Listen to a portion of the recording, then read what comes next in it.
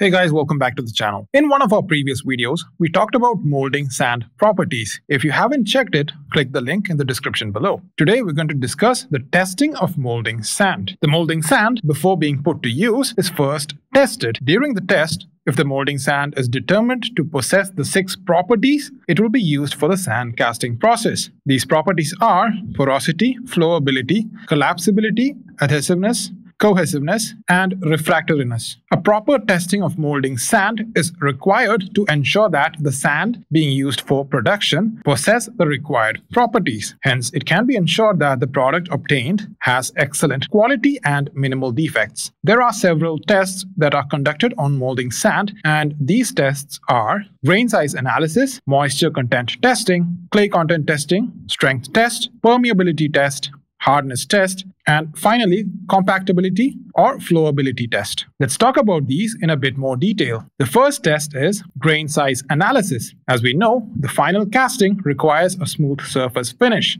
To obtain a smooth surface finish, the molding sand must have fine particles. If the grain size is uniform, the sand will have fine particles and hence a smooth surface finish can be obtained. To determine grain size, a set of 11 standard sieves with decreasing mesh size is used. A known amount of green and dry sand is shaken downward into the sieves for about 15 minutes. After this, the amount of sand remaining in each sieve is weighed. Their weights are then converted to AFS grain fineness number. If the sand possesses the required GFNs, it will be employed for the casting process. Now let's move to the next test, that is moisture content test. Several properties such as permeability and strength of the sand is affected by its moisture content. Inadequate moisture content will result in insufficient strength of sand. On the other hand, too much moisture content can lead to steam bubbles forming inside the metal casting. This causes casting defects in the final product. To determine the moisture content,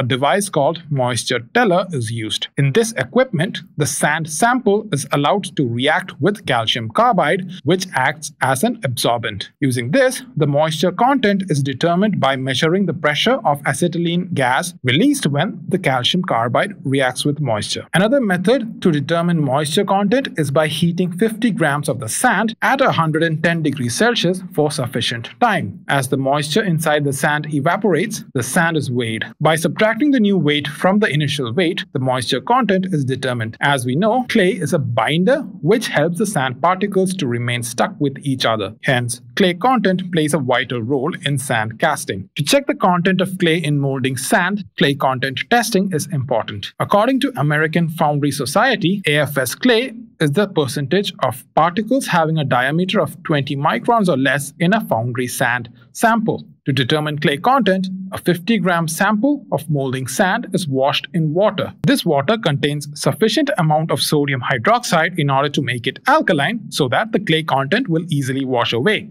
Once the clay is completely removed from the molding sand, it is weighed and then the final weight is subtracted from the initial weight. This difference in the weights is the clay content in the sand. Our next test is the strength test. As we know, the strength or cohesiveness is an important property of molding sand. In order to provide the desired casting, the molding sand must possess sufficient strength. The strength of a molding sand is classified into 2 categories. The first is green strength, which is the strength of the sand when there is moisture content in it. The other is dry strength, which is the strength of the molding sand when it is completely dry. Strength test is performed by using a standard cylindrical specimen, which is 2 inches in height and 2 inches in diameter. Grips are attached to each side of this specimen. These grips are then moved in order to determine the tensile strength, the compressive strength, and shear strength of the sand. Our next topic is the permeability test. We know that permeability for sand is the ability of its particles to allow gases to pass through it. Permeability is important because if the sand possesses insufficient permeability, gases will be trapped inside the mold cavity. This will cause defects in the final casting. During this test, an apparatus is used in which air is allowed to pass through a specimen at a pressure of 10 grams per cubic centimeters. The time taken by the air to pass through the specimen is recorded, and based on this, the permeability number is given to the specimen. This permeability number is used to determine whether the sand has sufficient permeability or not. The permeability number is given by the equation Pn equals Vh by PAT, where V is the volume of air, H is the height of specimen, P is the air pressure,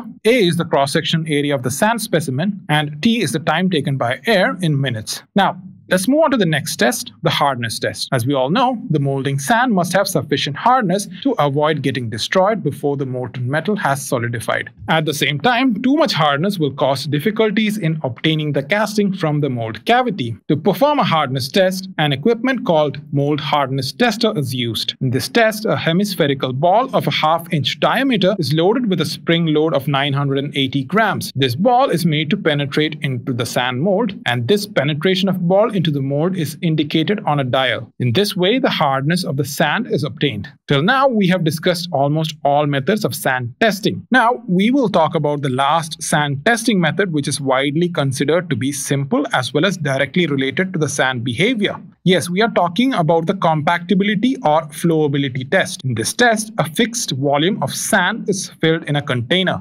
It is then compressed with the help of a ramming equipment. As a result of this compressive force, the volume of the sand inside the container decreases, and the percentage reduction in volume represents the compactability or flowability of the sand. Well, that's all for today, guys. In this video, we talked about the various sand testing methods which are essential for the sand casting process. In our upcoming videos, we'll cover more topics on casting processes. So until then, stay tuned and stay safe. Bye.